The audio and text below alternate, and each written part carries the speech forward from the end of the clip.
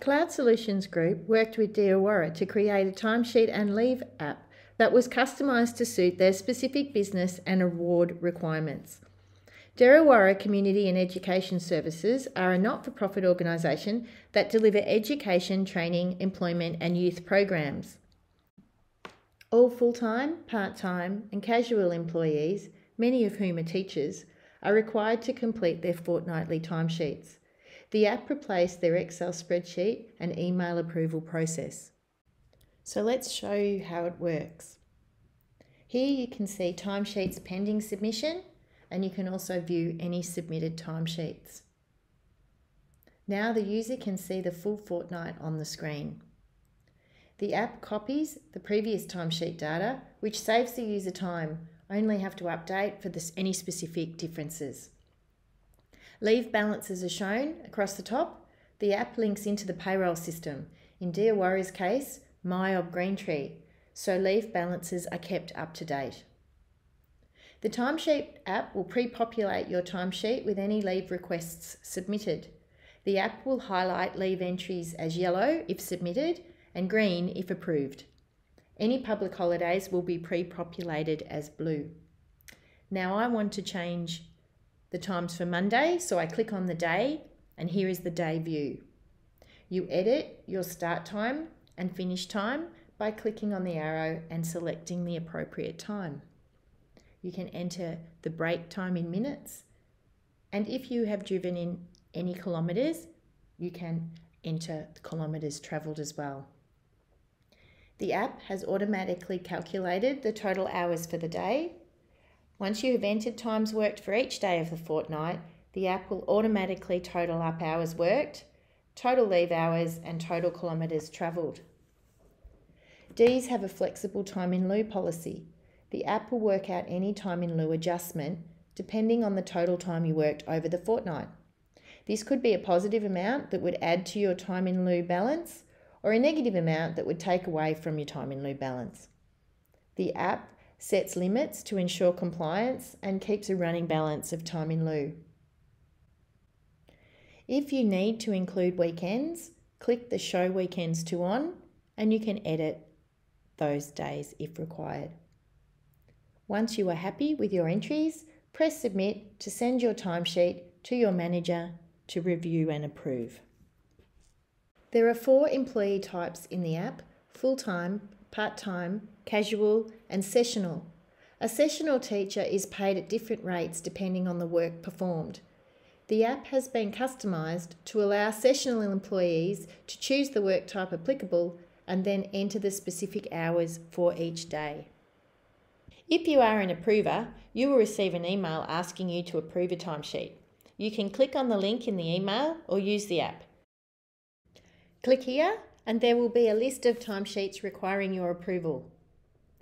You can review each timesheet and either approve or reject. If reject, you will need to enter a reason. If there are unapproved leave requests included in the timesheet period, the app will allow you to approve as part of the timesheet approval.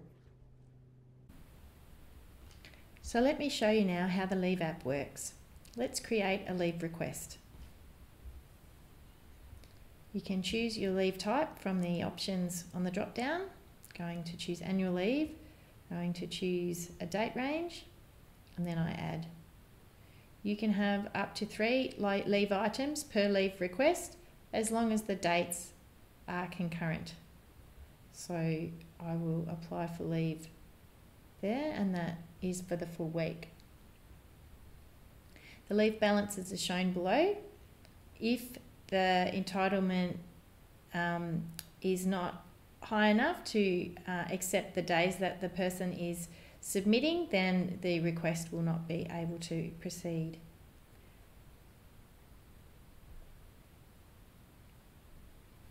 The Leave app allows for a document to be uploaded or a photo taken. I'll show you how that works.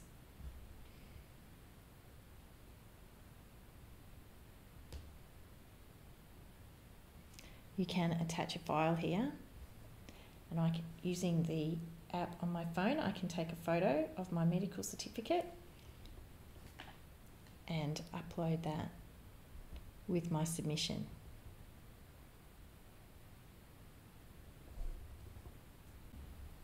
The approval process works very similar to the Timesheet app. We can view approvals in the app, or you can click on the link on the email notification that you were sent. So now you can see all the pending requests. So let's have a look at this one.